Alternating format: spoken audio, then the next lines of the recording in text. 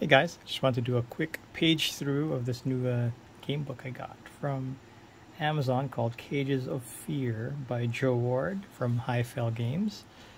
It's not your traditional game book. It looks like it's more like a roguelike in the way that Dark Fort kind of is, but it's definitely more extensive than that.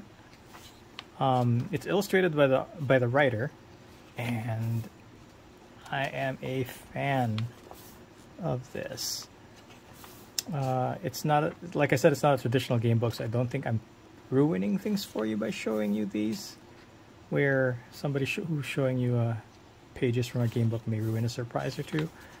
There just aren't enough preview pages on Amazon to help anyone make a real informed decision. It's just a few bucks, like $7 or $8 on Amazon, and I got it pretty quickly.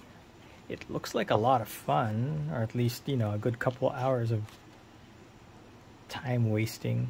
Is it really a waste though if you're having a great time? Joe Ward, I really hope you do more of these. At the very least, like I told somebody else, it's pretty. The art's nice. And maybe if we're lucky, there's an actual good game in there as well. And I hope you make more of these. Thanks a lot. Take care.